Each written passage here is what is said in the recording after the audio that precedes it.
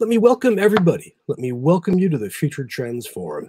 My name is Bryan Alexander. I'm the host, the forum's creator, your guide and cat herder for the next hour. I'm absolutely delighted to welcome President Saúl Jiménez-Sandoval. He's the interim president at Fresno State University, part of the California State University system. And we're bringing him in here for a couple of reasons. One is he's brilliant and fascinating. And another is that we are very, very interested in how presidential leadership can change the future of higher education. We've hosted a couple of presidents before from very different institutions, and now we get to take a look at a public university in a very big system that's doing a lot of interesting work. So let me just bring President Jiménez-Sandoval up on stage. And there you are. Welcome. There I am. I'm so glad to see you. Thank you for making the time for us today. Yeah, I'm very pleased to be here, and thanks for the honor. Oh, it's my pleasure, believe me. We like to ask guests all kinds of questions to introduce themselves. And as academics, we often have long introductions. So we think we figured out the perfect question for an introduction, which is to ask you, what are you going to be working on for the next year? What's going to be taking up the most time, and what's going to be top of mind, the biggest ideas? Really, the top of mind is fall 2021. How do we repopulate safely? Mm-hmm. We are currently waiting for guidance from the state government to see if we can reduce from 6 feet to 3 feet the social distancing that we're currently following here at Fresno State. That's going to be a huge game changer for us if we're able to change that to 3 feet. That's one part. The other part, though, is what about mental health? How do we deal with the mental health of our students, our faculty, and our staff? Mm-hmm. Moving through this pandemic has been front and center in my mind. How do we move with the fact that none of our freshmen know what it's like to be on a campus at Fresno State? They don't know what it's like to be at a university. Also, what is it like to reconceptualize teaching and learning, producing knowledge and consuming knowledge as well? What have we learned from all of this process right now about resources that we create within ourselves, but then that we've collaborated with each other as well? I've learned so much about different disciplines, coming together. They might seem disparate, one from the other, but at the end, they're merging together these fascinating fields that I think are the fields of the future.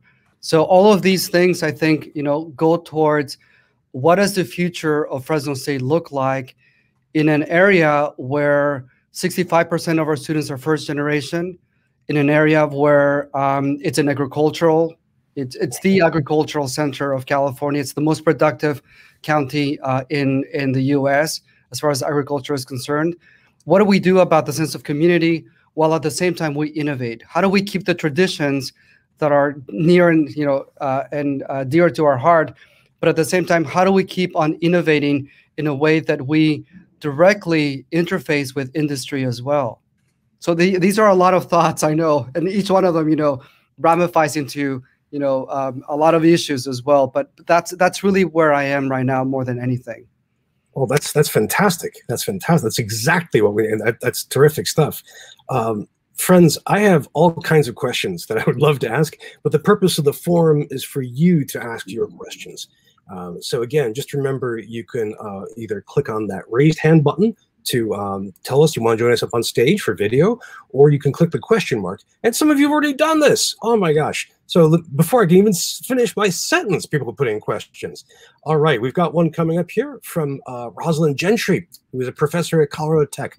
The mental health of students and staff is so important. How do institutions work in a manner that takes the mental health of its constituents into consideration? That's a great question, and I really appreciate that, Professor. We did a series of fast surveys with our students because I really wanted to know what the pulse of our students were. I was very concerned with our students being in the virtual mode, and then all of a sudden having 10-12% of them dropping out because they could not keep up with virtual modality. So right from the beginning, we saw two fundamental things that are really important. One, our students felt proud and connected to the university. They felt proud and connected with their professors. They felt like they could reach out to their professors with clear questions about the material, and they could get clear answers and clear help on that. So that portion of it was pretty strong. The other part, though, was really enlightening. And the other part led us to believe that students were craving for the informal situations in which we can just engage with each other, not necessarily in our fields, but I can remember being a professor in the classroom, being there 10 minutes ahead of time, setting up, my books and my PowerPoint and, whatever it was I was going to present that day. And then students would stream by, and I would just simply scan a really fast scan of the room and say, what's going on with your, chemistry? How did you do with your chemistry midterm? What about that, essay that you were working on for Professor X, Y, and Z? Or what's happening with your child? Or what's that? And that is so valuable. That is what is valuable, because that established the scenario or the framework from which to say, we are a group, we are a unit, and collectively together, we are going to learn something that is meaningful. And that initial part, that informal, hallway discussion, the informal before the classroom discussion of I'm seeing you as a person and I'm asking about how you're doing, is what our students were craving the most. It's the informal situations that they told us through these surveys. We want to relate to our fellow students informally and also to our professors as well. So based on that, then I came up with a task force, and I didn't want to call it just the mental health task force, because that was, that's pretty typical. So being, a professor of Spanish and Portuguese, I started to think about alegría, and alegría in Spanish means happiness or joy. And I felt that we needed more joy and happiness in just getting to know each other on an informal basis. So then I named the task force the Alegría Mental Health Task Force. So now people, call it the Alegría Task Force, and it's spun off by a video that I made from my house, not wearing a tie. I was wearing a polo. I was with my two sons and my wife, and we were just talking about how we have dealt as a unit, as a family, throughout this process, by cooking, by telling stories, by playing with the kids more. So it's not mental health per se, but it's how it is that we deal with the pressures that really alleviate the notion of what mental health is all about. So based on that, then now we have a series of events and resources as well. So the very formal part on the one side, but then the very informal part on the other side, where we just have events for the sake of being with each other and creating community as well. That's fantastic. I'm blown away by this. Partly because I'm in like the kindergarten level of Spanish, so I just learned another important word, alegría, which is. Rosalind, thank you for that fantastic question, and I'm in awe of this answer. And again, Rosalind, if you'd like to follow up, please feel free. By the way, if anybody is new to the forum, this is how that question and answer works. You can see we flashed it on the screen and read out loud, and our guest most generously responded. We have more questions piling in as I say that. So let's get one from Kate Montgomery. Hello, Kate. She asks, would you speak more to some of the traditions and innovations that are important to Fresno State University? So there are some traditions that are really important at Fresno State. Traditions that deal with the football, for example. Football is a huge, it brings people together. And on the very first football game that we have both the first-time freshmen and also the transfer students run out with our team together, sort of like to say, we're both going to make it to the finish line together. So that's sort of like one of the traditions, right? But there are other traditions that are enshrined within our own disciplines that sometimes we are not aware of.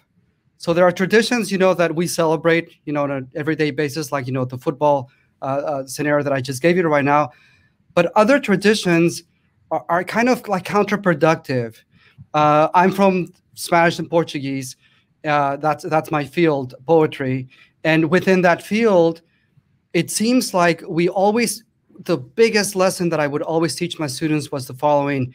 It's not whether you're going to encounter defeat. It's not whether you're going to make mistakes. It's not whether you're going to encounter disappointment, or it's not whether you're going to encounter somebody telling you you're not good enough. Because all of these are glass ceilings, that are being put upon us on a daily basis, right? Yeah. It's whether or how you're going to bounce back.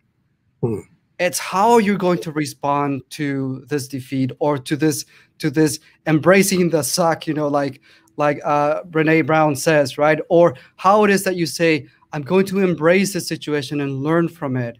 So that was like the biggest lesson that I would give my students. But in reality, we are also trained within our disciplines, and this is to your point, right? What are other traditions that oftentimes we're territorial to a fault? We're territorial because I don't want to acknowledge, or I want to learn, for example, as a Spanish and Portuguese professor of poetry, about the commonalities that there might exist between English poetry of the 19th century with 19th century Spanish and Portuguese poetry, or French influence, or the Italian, or the Portuguese, or the African, or the Asian traditions as well. So it seems like there's this sort of like tradition to territorialize ourselves and perceive each other as, I'm part of this club, I'm part of this tribe, but you're part of the, you're in social sciences, therefore you're not a humanist. Or you're in the sciences, therefore you don't understand the concept of music and art and whatever else. Whereas in reality, knowledge to me is a comprehensive, holistic approach to becoming yourself and to becoming human. So more of that is needed at our institutions. How do we collaborate cross disciplines and leave some of that traditionality behind and really innovate forward by collaborating with somebody like, for example, criminology and art? If we have the biggest major at Fresno State in criminology with 1,800 students who want to go into either the police force or everything in between, I want those students to understand Shakespeare. I want those students to understand painting. I want them to understand music, so that they're able to empathize, within their career. So more of that is needed, I think, within our universities nowadays. That's a fantastic question. And as a humanist with an English lit degree, I'm going to hold back. I'm going to hold back and not talk about 19th century poetry. As tempting as it is. It's maybe at the end. Maybe at the end. Kate, thank you for asking a great question. And President Jiménez-Sandoval, thank you for answering both in a way of recognizing the traditions, but also trying to get past them. We have more questions that are just coming in like mad about this. And one comes back to your question about diversity in your student body. This is from John Warren. Yeah. You have a high level diversity with your students. Are there some things you do around shared values and inclusion to increase a sense of community? That's a great question. We do have a very diverse student body at Fresno State. Fresno is the 9th most diverse city in the United States. And within Fresno Unified, which is the largest district within our region, more than 120 languages are spoken by our students. So that gives you an idea of the layers of people who have settled in this fertile land of the Central Valley and who call this, their home. Within that, then, we are an HSI, Hispanic Surveying Institution, and we're also an ANAPISI as well. So we're both of that. And what my journey has been at Fresno State, I was a professor at Fresno State in 2000. And then after that, I became the chair of my department. And then after that, I became the dean of the College of Arts and Humanities. And then I became the provost. And now I'm the interim president. So you can see that I have a pretty deep understanding of the region and of what has happened to the region within the last 21 years that I've been here. But this journey that I've had at Fresno State, it's also a journey of discovery for me. What does it mean to be a diversity-focused university in name and officially HSI and a PC, but more than anything in spirit. Sure, we have services. We have a lot of services for our students, and these services really convey a sense of belonging to our students from all walks of life. But what I want more than anything is to address, how do we come together in a moment in time where I say to you, Asian American colleague of mine, I see you, and I see the trajectory and the tradition, and I see the history of oppression and exclusionary, acts, et cetera, et cetera. But I see your contributions. I see your beauty. I see the beauty of your values. I see the beauty of everything that you bring to the table and make Fresno State, a rich place in which we can all be together. So I want to focus it on two areas then. One part is the services to our students. Absolutely, I'm there. Student affairs is fundamental to our mission. But the other part is, how do we embrace the identity fully and completely that we are a multicultural community of people? And I'll give you just a tiny brief example. I was hiking with my two sons. They're 13 and 15. We were in the high Sierras, and then all of a sudden, my younger son said, "Hey, Papa, look down there. They're having a birthday party." And we looked from down to a place where there was a picnic table, and then there was a cake, and then right next to the cake there was a tree. Then right next to the tree there was a piñata, and then the people who had the piñata and the cake were Asian Americans.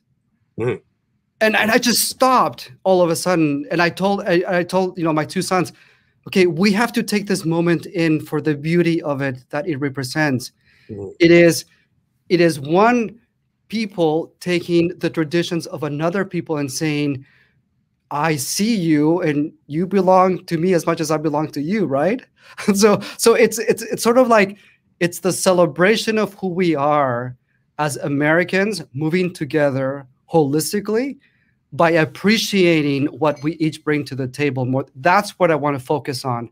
I want to do the services, but I really want to focus on this spiritual, if you want to call it like that, right? On this identity of who we are as an institution more than anything.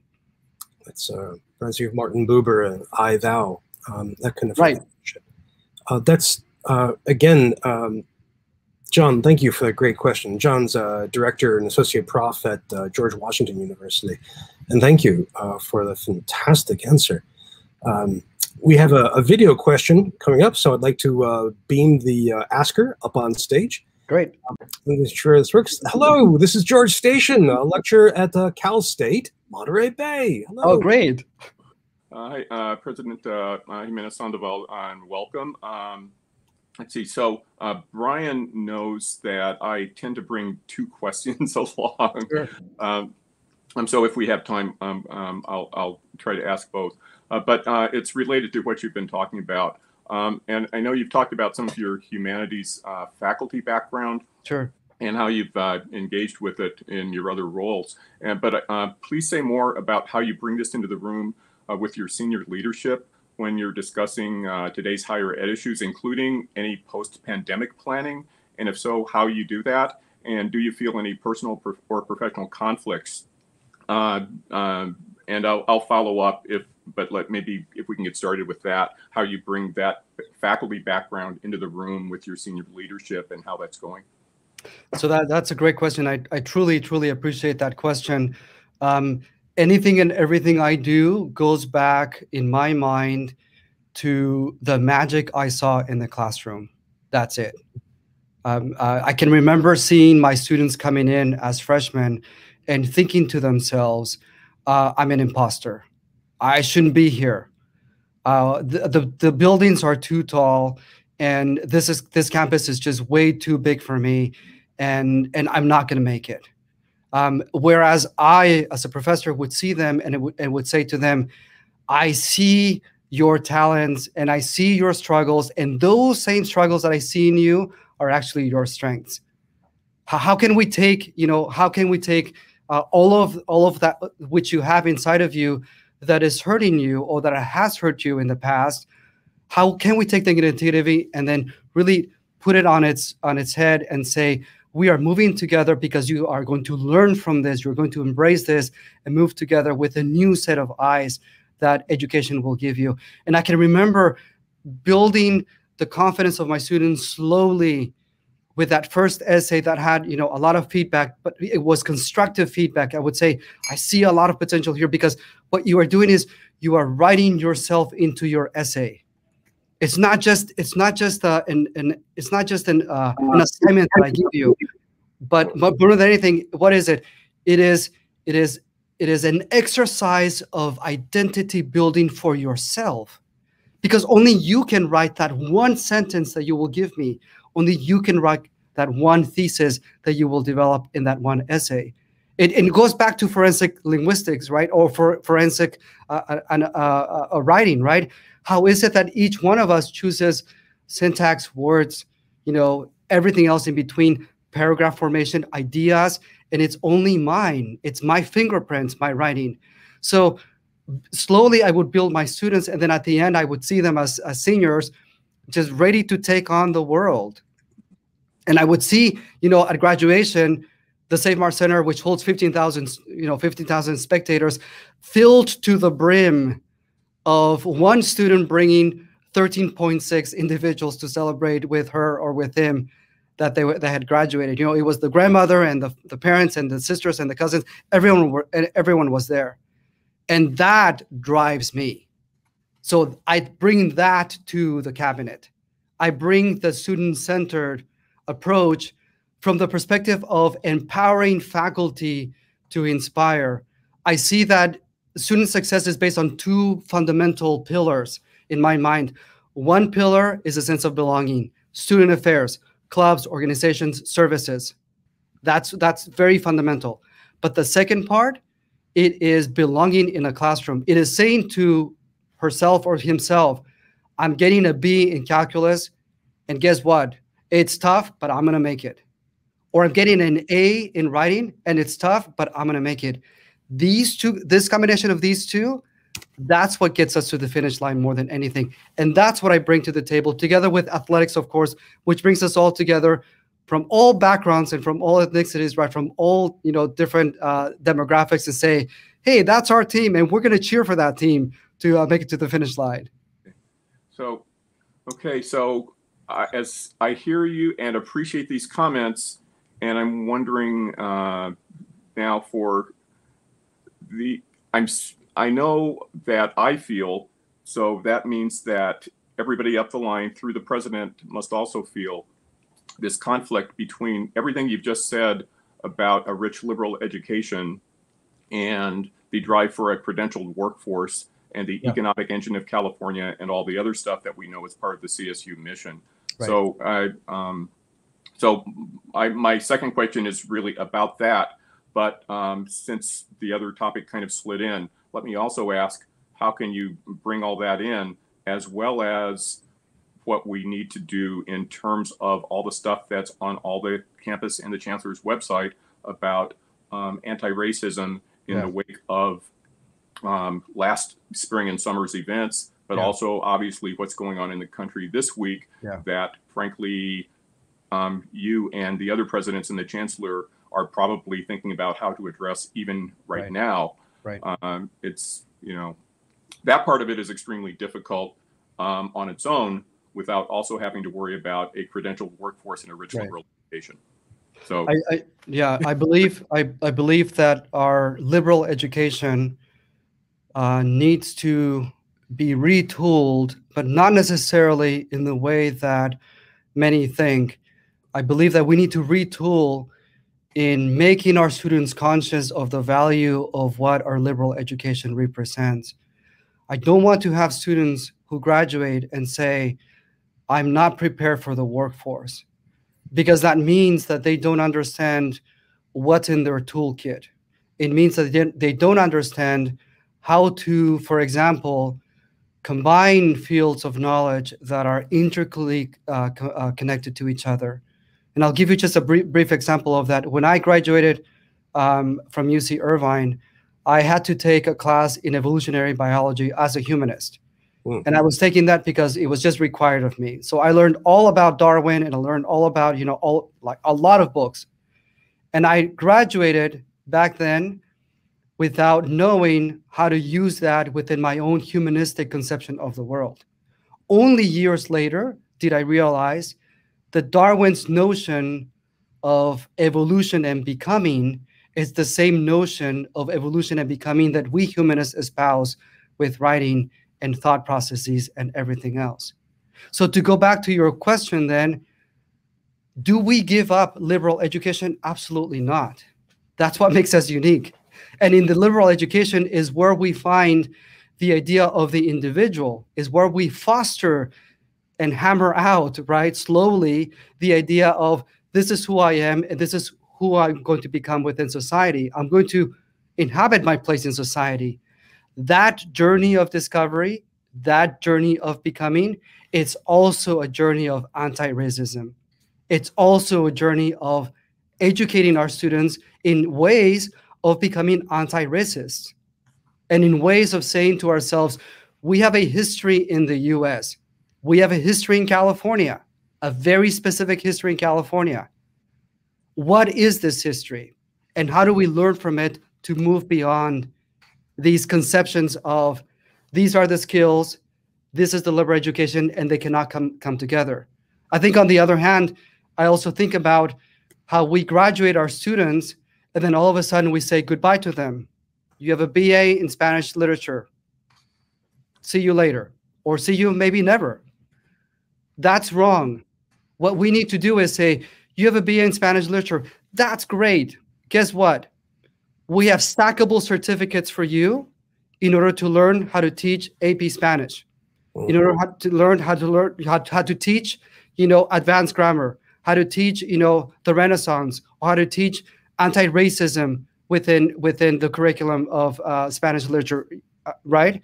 So how do we conceive the BA or the BS as the first step towards a lifelong journey of becoming and learning and becoming engaged with our institutions as well, combined with what you're saying, which is critical right now? How do we directly engage with history and then learn from it? Yeah, that's great. And thank you so much. I'm going to just note for the record that my bachelor's was in physics. I didn't use it for 14 years, but the two philosophy classes that I took as electives probably started serving me immediately, even though they were not required, they were electives. So right. I really hope we can retain some of that in the drive to do some other things during and post-pandemic as well. Bryan, thanks for bringing me up, and Mr. President, thanks for the comments on this. I appreciate you. Thank you. Always a pleasure to see you, my friend George. If you're new to the forum or you're new to the Shindig technology, that's how a video question works. So if you'd like to follow George and be beamed up on stage, just press that raised hand button. But in the meantime, we have more questions coming in. And again, thank you, President Jiménez-Sandoval, for a very, very rich answer. My pleasure. We have one coming from Sally Muriamu at Portland State. And she asks, what do you mean by reconceptualizing the work of the public university? Could you give some examples or elaborate? Yeah, that's a great follow. I appreciate that, Sally. How can we present ourselves to the general public and let them know the breadth and scope and value of our institution? That's one part of it. And within that one part, then, how do we then, as an institution, retool within ourselves and innovate as well? When I have been taught and when I have been trained in a very specific field. So I was rewarded throughout my educational career because I was able to produce something that within a specific field was highly rewarded. I was able to write very specifically about a very specific period of time within Spanish literature. So how do we then retool that and say, can I branch out a little bit into other fields? How is it that my skills, my training is speaking directly to today's market, to today's industry needs? How do I come up with a class specifically on leadership that deals with the greatest lessons of leadership from across the spectrum? Can I take, for example, Cervantes? Can I take Cervantes and then combine him with Shakespeare? Can I take Shakespeare and combine him with Maya Angelou? How can I string together one class that I would like CEOs or I would like lawyers or attorneys to understand? Hey, stop and smell the roses. This is what it's all about. And I'm going to teach you what leadership means to me based on these great, incredible authors from the past. So that's one part. The other part, though, is how do we brand ourselves? How do we come up with a value of what we have to contribute to society? I think oftentimes people see institutions of higher education and they see them as, athletic events. That's great. That's awesome. It brings us together. We create community in cheering for a team. But they don't really understand that, for example, within the Fresno region, 60% of our administrators in elementary schools, junior high schools, et cetera, 60% of them have degrees of higher education, masters of or an EDD from Fresno State. That means something. How do we convey to them what direct impact we have within our society? So two things then. On the one hand, how do we make connections beyond ourselves? Because that's what our students are doing. It is no longer the time that a student is going to graduate from Fresno State or any other university, and then they will be at the one initial job for like 5 or 10 years. They go into that job, and then within 2 years, a new horizon opens up or a new opportunity opens up. And at that point, it is the tools that Professor George from Monterey Bay is talking about, these liberal arts tools that are creative, that work outside the box, that are going to kick in and say, hey, I think I can retool myself, redefine myself, and apply for this position because I have the right leadership aspirations. So how do we do both, right? How do we innovate within ourselves on the one hand, but at the same time, how do we convey the breadth, scope, and deep value that we provide society on a daily basis? Hold that thought, because we have a question came in that develops that a little further. I want to make sure that we can pounce on this at this time. This is from Keenan Solanero. What do you think of the lifelong learning path where adults can come back to the cultural immersive experience after having been in the workplace? So when they cross that horizon, or when they see that horizon, do they then turn to Fresno State to cross it? Right. That is exactly it. I think it goes back to the earlier point that I made. It's not graduating our students and saying goodbye to them and say, see you never. It's how do we do two things with our alumni? Number one, engage them with stackable credentials, or engage them with just fun classes that will enrich their lives. It doesn't have to be that I get, one certificate from you that says that I took a series of classes that is now going to make me more marketable in HR. Although that would be good, right? To see how across the board we could come up with like a series of 4 classes that give you the tools and the talents to be an effective HR manager.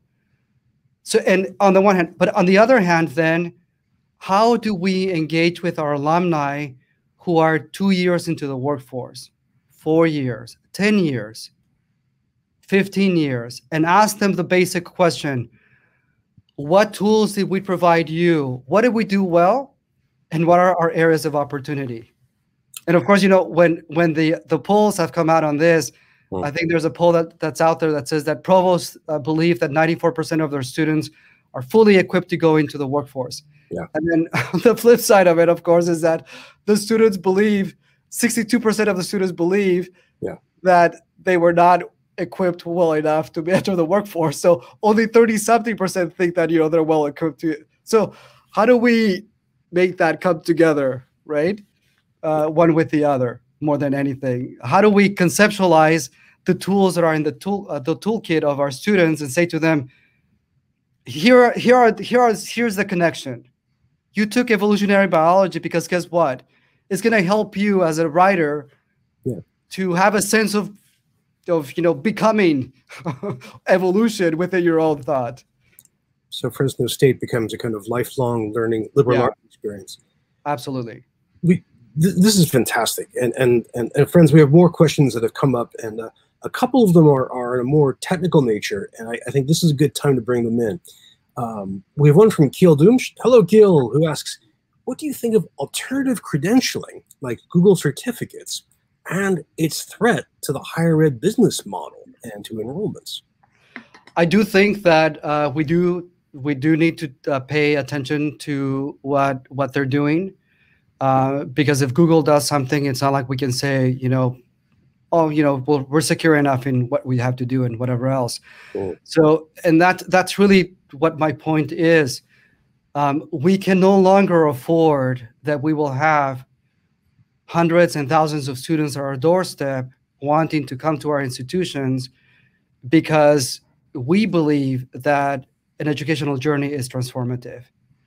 So I do believe that we also have to be competitive. I do believe that we also have to say, we have to market ourselves as good, if not better, than what Google is doing to its brand name. When somebody hears Google, when somebody hears Amazon, when somebody hears Nike or whatever else, immediately a whole host of like really positive things come to mind. Sometimes negative things as well, but for the most part, it's overwhelmingly positive. How do we come up with a strategy that says to our constituents who have already gone through this or who don't know about us as well, this is what we give you, this is what the value is. So it goes back to the sense of value on the one hand, but then on the other hand, it also goes back to the sense of innovation. How do we innovate within the academy when the academy is very, very, very difficult to innovate? And I'll just give you just a brief example. Yes. I graduated in 2000 with my PhD, but the professors who taught me graduated with their PhDs in the 80s. So how current is my PhD? And of course, they were all doing current, current research and everything else. But everything sort of like happens. It takes longer to happen within academia. We are very slow to adapt, and we're very slow to change, because if I change, that means that 15 years of my teaching or 15 years of my publishing has to be all of a sudden redefined. Or suddenly, my identity is inherently combined with what I write. And I don't want to say that, guess what, I was wrong in essay number 1 and number 3, and I'm going to redefine what I said that. It's quite difficult because it's an identity issue more than anything as well. And it's personal in the very core. Do you think the events of 1 year ago, when higher education rapidly flipped online, where CSU took a major lead in that, do you think that should give us some inspiration for academia's ability to innovate? I think we have innovated, Brian. I think we have gone to a point where we cannot go back to where we were in 2019. And I think the challenge now is, how do we keep innovating? What do we do, for example, with the 1 million hours of video that Fresno State has produced in teaching?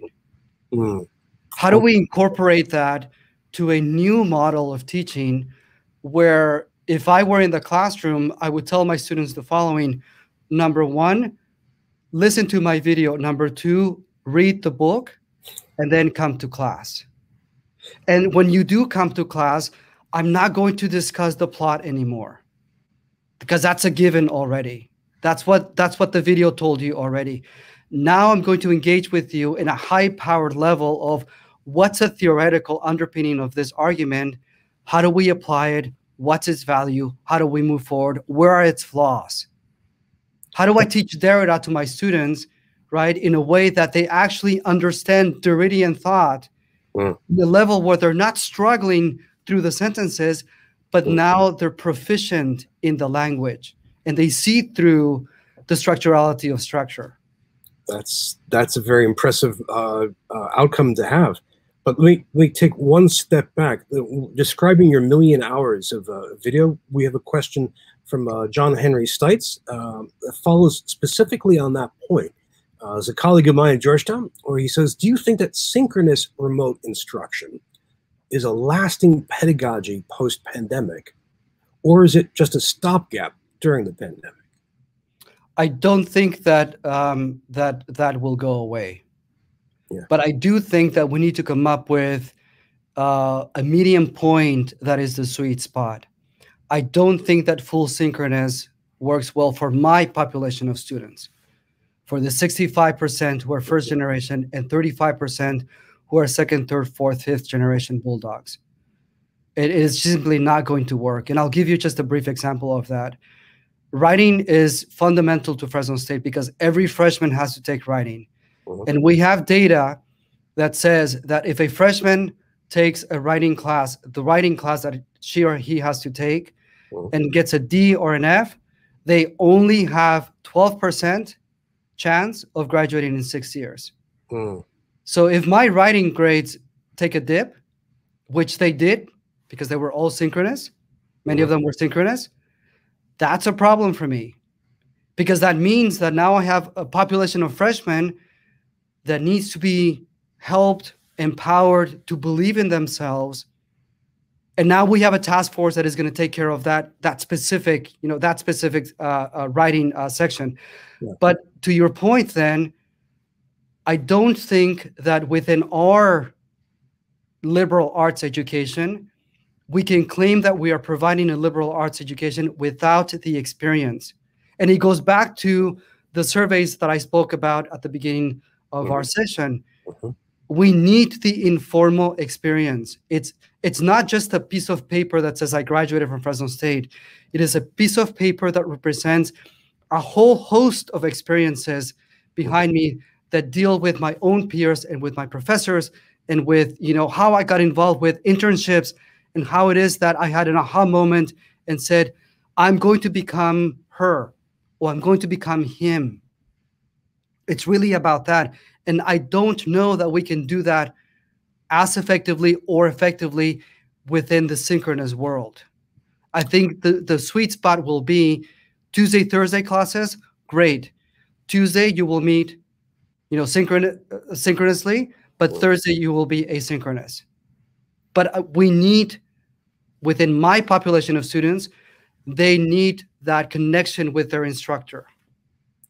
We've had this as a theme for the past year on the forum, this sense that asynchronous education is in many ways preferable for people who don't have access to blazing fast internet, and for people who are not nth generation students. John Henry, thank you. That's a great question, and I hope perhaps, John, this fall I'll let you get to see you in person. We have more questions coming in, and we also have 10 minutes left. So if you want to join us on stage, just click that raised hand button. This is probably your last chance. We have a couple other questions that really speak to Fresno State. One of them comes from Karen Bellinier, who asks, given the local nature of public institutions and the growth of online options, how do public institutions balance the emphasis on serving the state and online learners? Online learners can be national or international. I'll put that back up on the screen so everyone can see it. Sure. So the question deals with, how do we internationalize our campuses without really, as you say in English, throwing the baby out with the bathwater, right? Without sacrificing the local population, and that is a very good question because, of course, as you all know, our international students are deeply valuable to our own educational experiences at Fresno State because, on the one hand, they provide a different perspective to our students, many of whom have not gone beyond the valley. So with their being, for example, involved with someone, in the classroom, or engaging with someone in the classroom who is from the Middle East, or who is from China or Japan or South America or Mexico or any other part of the world, they do open their eyes to greater possibilities of thinking and collaborating and et cetera, et cetera. But at the same time, I think public universities' primary mission is to empower their own communities. And within Fresno, the Fresno region, 80% of my students stay in the region after graduating from Fresno State. 80%. Wow. That's a huge, huge impact that we have in the community. So, it's not like, we graduate our students and then that's it. It is the one university, and we have other universities in the area as well, but it's the one university that truly permeates every facet and every aspect of life within the Fresno region and beyond. So can I, in good conscience, say I'm going to bring on 15, 20, 30% of international students in order then to, one, provide that experience to our students, but two, provide larger revenue for the university as well, because it's also a revenue issue. I don't think that in good conscience I could do that.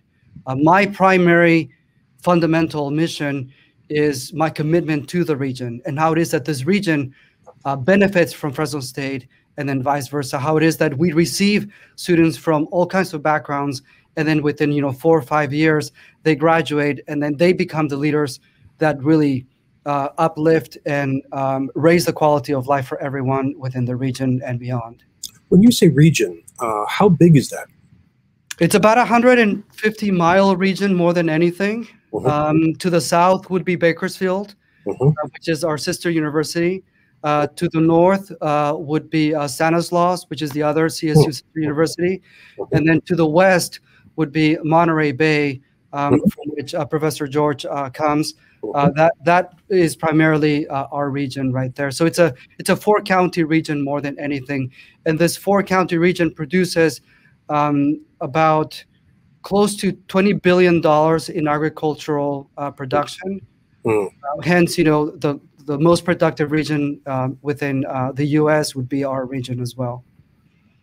Thank you. Thank you. And thank you for answering that great question, Karen. This really, this question of local versus state versus transnational is very, very important. Yeah.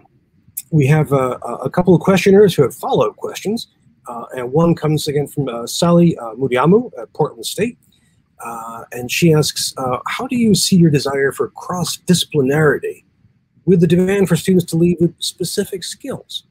Both of those as innovations, are they complementary or not? I think they complement each other perfectly, Sally. I think our students, for example, our engineers, I'll take our engineers as an example. They want to go into the workforce with very specific skills and very specific sets of knowledge at their disposal. At the same time, we have to let our engineers know what the power and value of admiring Van Gogh, of admiring Picasso, of admiring, classical music or contemporary music from Africa, or, whatever it may be. We have to let them know how it is that our fields are not in opposition in the least. Our fields are completely complementary, because the human experience is not one that says, I'm an engineer and therefore I don't appreciate art, or therefore I don't appreciate the classics, or therefore I don't appreciate the social sciences, which teach us so much about coming together as human beings. I think it's an engineer that is imbued within the social sciences that will go out, and say to herself, I'm going to come up with a public project that brings people together in a public space, that embraces a sense of community. So how do we then, it is our job right now, more than anything, to defend general education, number one, but number two, to make connections within general education and say to them, you are taking these fields of knowledge outside of your own field, not because it's a requirement, but because it's a benefit to you, because it will augment your skills, in ways that are unimaginable. That's a fantastic answer. That's a great complementarity indeed. And Kate Montgomery wanted to follow up, and she's also following up on an earlier comment from Keel. Have you considered the opportunity for innovative partnerships with industry like Google or Amazon? Yeah. Potentially complementary, but not competing roles in educating society. We have. I think more than anything right now, what we need to understand is that industry is complementary to a liberal arts education. We need to understand that industry hires people who have a university degree in much higher rates than they will hire somebody who does not have this degree. And we have to understand also that industry is not seeking so much for the basic skills, that a programmer will have or whatever else. What they're looking for is malleability, flexibility, emotional, acumen. They're looking for these human skills that transfer over to creativity when you connect them with the hardcore skills that they're looking for as well.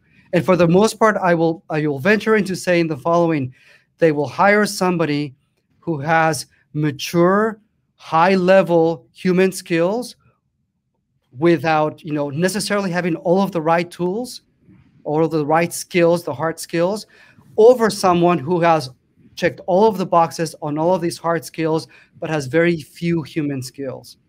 That's really where our power lies in the future of education more than anything.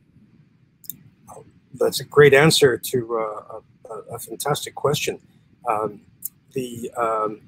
One quick question just coming from John Warren. I want to make sure that we can answer this before we're out of time, which is, do you have any publishing programs at Fresno State, perhaps within the library? We do. We have quite a bit of publishing programs, actually. I'll give you an example of one of them. We have a quite large Hmong American population at Fresno State. They came together because they wanted to write themselves. So we have quite a few groups of individuals at Fresno State working on publications that really speak to their own communities, but then come together and share with each other what it is that they're publishing on a semesterly basis. John, good question. I hope that helps, and perhaps we're going to find you relocate from George Washington to Fresno State. These things happen on the forum. We do this all the time. But the other thing that happens to the forum is that we completely run out of time. Which is the case now. Exactly. President Jiménez-Sandoval, this has been a delightful conversation. Thank you so much for thinking with us and for addressing each of our questions so deeply. I really appreciate that. I'm truly honored at the opportunity, and I'm truly honored, at the audience that had this just incredible, engaging questions. I appreciate you, and we're in this together for sure. Indeed, thank you. What's the best way to keep up with your work at Fresno State? Should we just keep going to the campus webpage, or are you going to be active on Twitter or elsewhere? I'll be active on Twitter in the future for sure. For now, I'm an interim president, and I'm focusing on other things. But yeah, for sure, I will. Well, let us know when you jump, and we'll be glad to hear the word. Thank you again. Thank you. Thank you. Friends, before we go, just want to mention a couple of things about where we're headed, and I just want to echo President Jiménez-Sandoval's praise of you all, because these are fantastic questions. Just looking ahead for the next few months, just to repeat, we've got a couple of great programs coming up, more than a couple. If you just go to tinyurl.com/forum next, you'll find out about our data analytics sessions, our sessions on accreditation, on closing campuses, and racial equity. If you'd like to keep talking about these questions, about how do you do the liberal arts at a public institution, how do you balance a student's desire for a specific degree with interdisciplinarity, we have all these venues for discussion, including on Twitter. If you'd like to go back into the past and examine, for example, some of the other sessions that we've had on with other university presidents, just go to tinyurl.com/FDF archive and you can dive in. They're all there. And in the meantime, thank you all for being with us today. Really appreciate all of your participation, all of your thoughts. It's March 2021. Above all, let me wish you all the best of health and safety. Take care, and we'll see you online next time. Bye-bye.